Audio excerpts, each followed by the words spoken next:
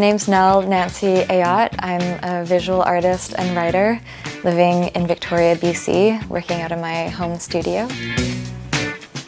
My art is deeply inspired by maximalist decor, art of yesteryear, and sort of a myriad of cultures that I really enjoy including in my practice, sort of a kaleidoscopic look at the world and its diversity.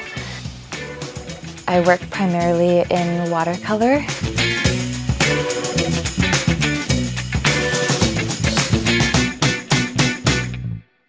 I'm inspired by community, fluidity. Femme opulence is a term that people have used to describe my work.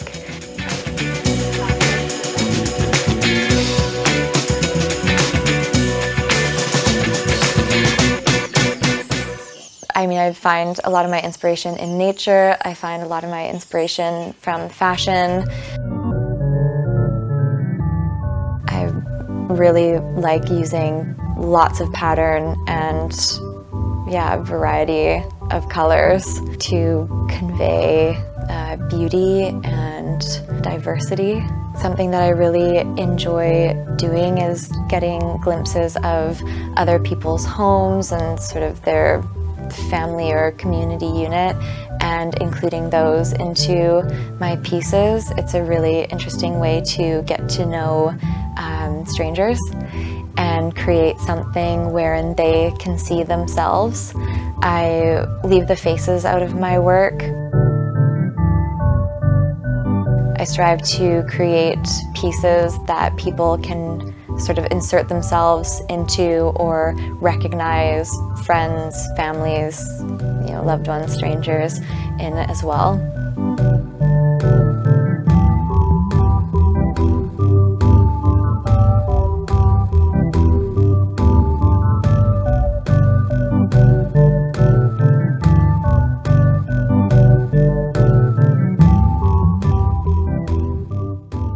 My process, I feel like I work backwards. I do this with writing as well, where I'll start with the last line of a story and then find my way to the beginning.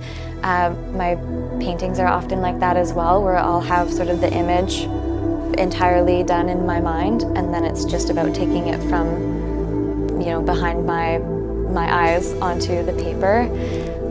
I start with pencil and move forward from there.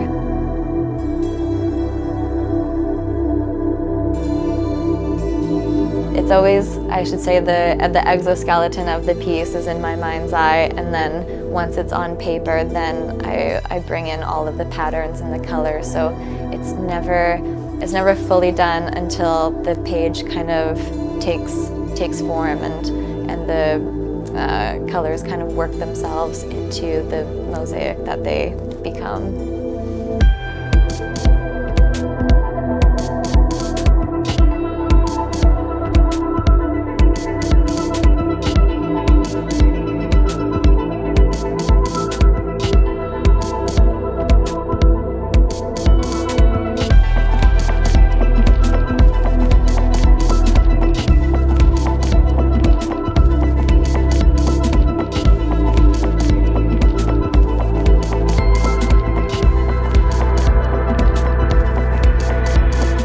I became a dental hygienist so that I could afford art supplies, and it really worked out. I ended up really loving the sort of wellness and care aspect of dental hygiene, and it did create this really beautiful bridge for me to then focus more on art.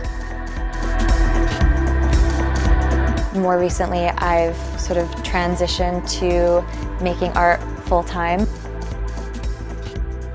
which has been a really fantastic experience, being able to immerse myself in the creative process and sort of focus on what it is that I'm doing presently and where I hope to go in the future.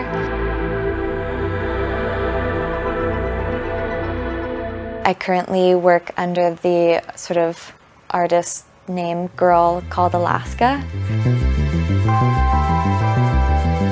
I've been creating under that name for I think almost a decade now. It's become a really interesting and sort of really heartwarming experience to move around my home city and see my paintings out in the world, and so much so going to people's houses for the first time and seeing them up on the wall, and that's also really exciting. Again, having people identify with the piece so readily that they see themselves in it, or they see their grandmother, sisters, friends. I recently had my first gallery show at the Art Gallery of Greater Victoria. I got to be a part of their Small Winter Work series, which was really exciting, sort of the first official gallery. And I had my first solo show earlier, or I guess late this year, just a couple months ago, at Ophidia Tattoo, which is a fantastic space.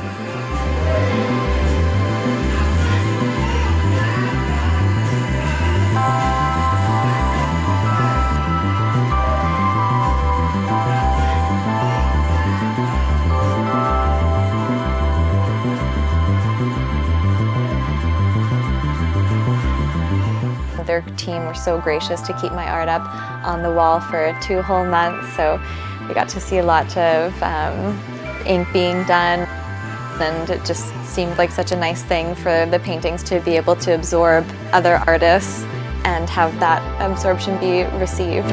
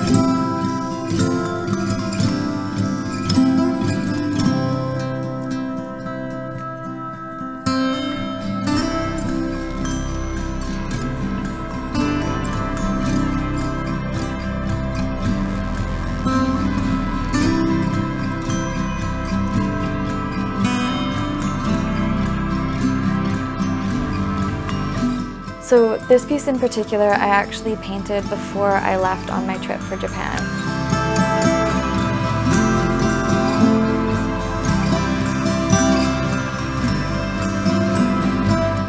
We went to a place called Takachiho, which is like a small kind of farming community.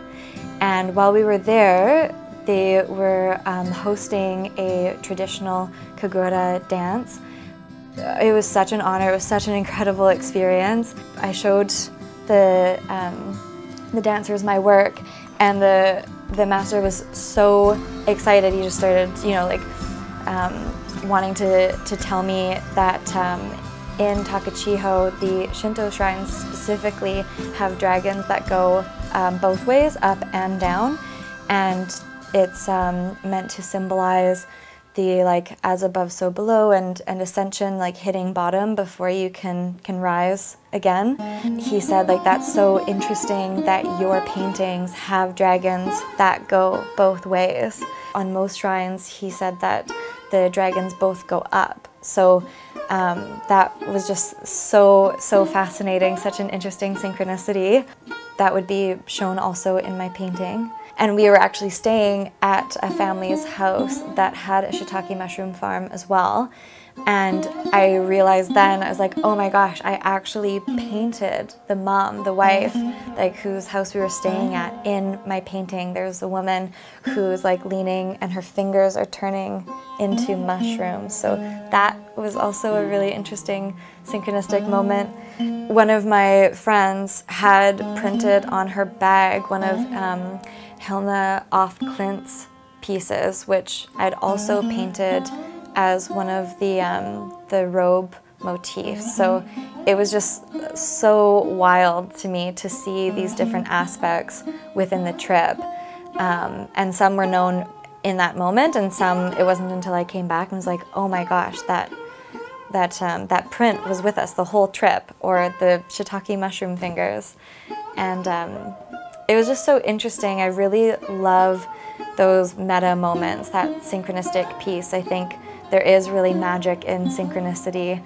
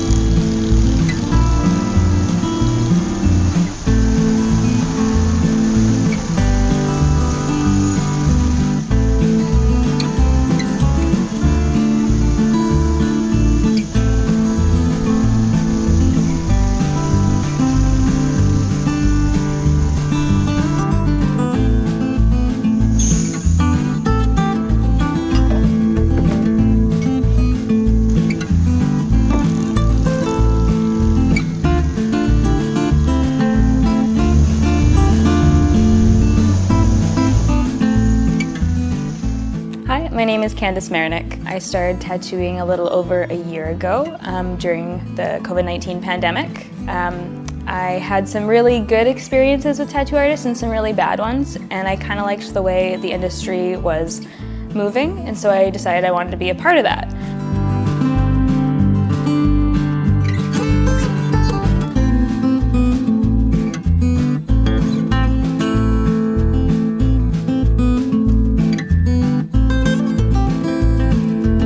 I've been an artist most of my life, but never really found a medium that I wanted to grow into, and so tattooing has been that for me.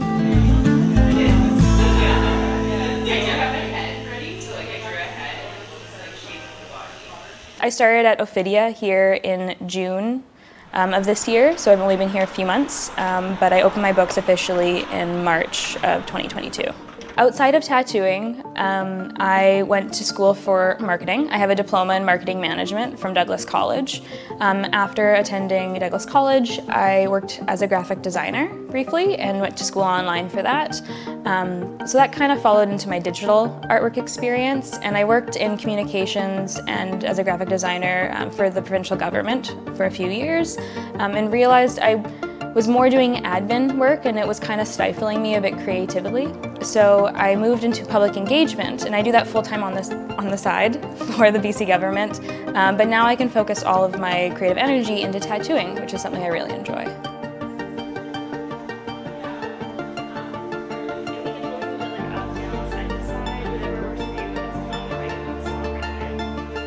I'm still kind of finding my style, but I really like to take reference from Renaissance paintings and old surrealism paintings. I have a big spot in my heart for Frida Kahlo. Historically a bi woman, she's phenomenal and a big icon for me.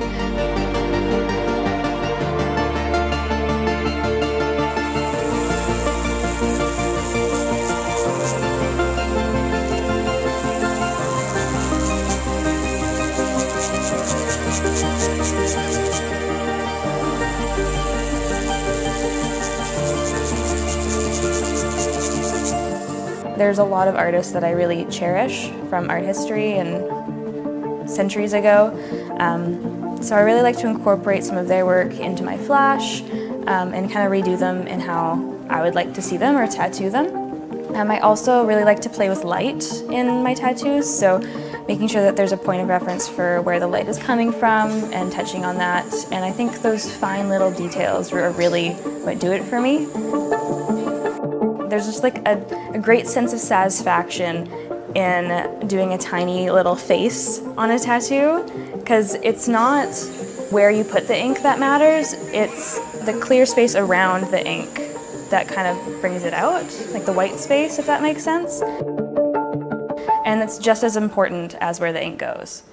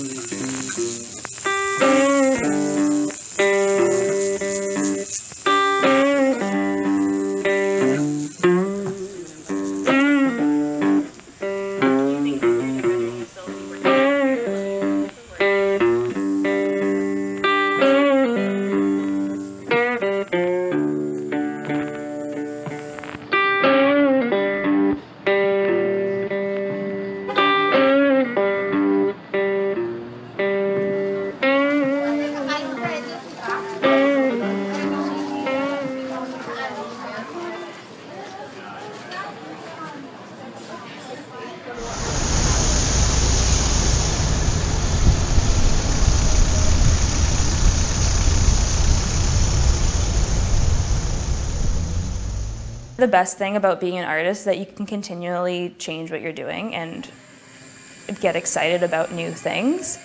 I'll be going from doing a super fine line piece to wanting to do more shading, to wanting to go back to super fine lines.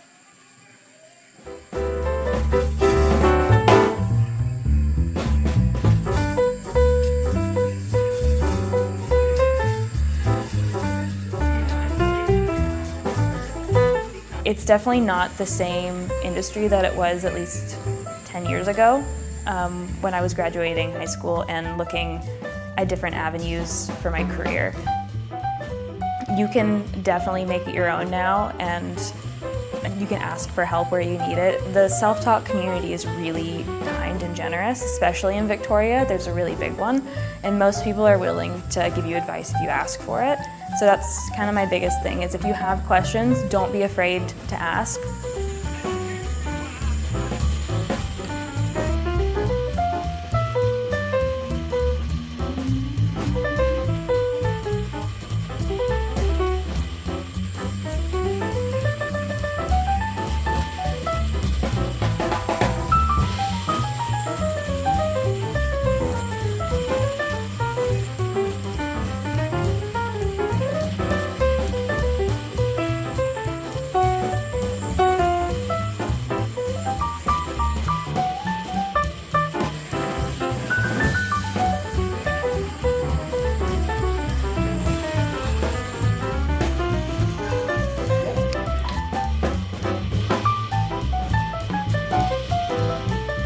I wouldn't have this position here at the shop if I hadn't reposted something the owner, Brianna, had shared on her social media, because I thought it was really neat, and I love like amplifying artists' work that I really enjoy. And so Brianna shared a post, and then I reshared it to my story on Instagram, and that's how she found me. That's kind of how it happened. Ophidia has been an amazing part of my life so far. I've met so many wonderful people and artists, and we've had just such great experiences here and continue to share this space with the community.